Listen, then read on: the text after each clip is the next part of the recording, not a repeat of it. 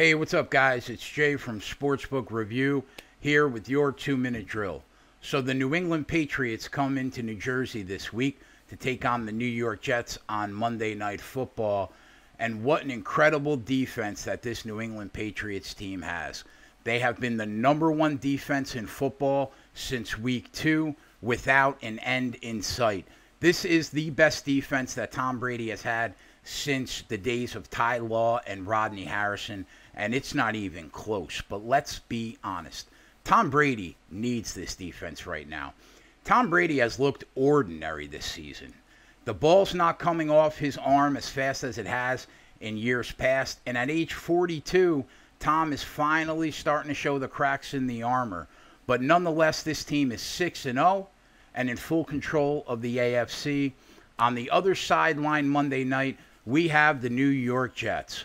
Starting quarterback Sam Darnold misses a month due to illness. Backup quarterback Luke Falk steps in, and the New York Jets season falls off a cliff.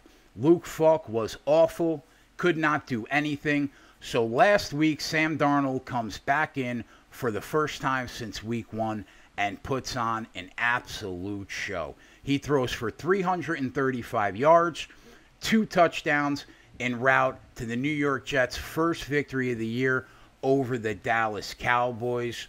So who wins this game? I'm not really concerned about who wins this game. We're going to look at the total here. Earlier in the year, these two teams met. The final score was 30-14 New England, without the Jets scoring a single point on offense. Now that Sam Darnold's in the lineup for the New York Jets, I think we're going to see even more points in this one.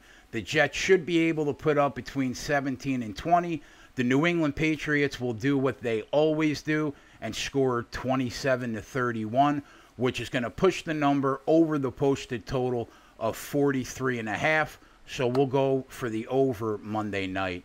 For more updates, check back with SBRpicks.com and SBRodds.com and enjoy the game.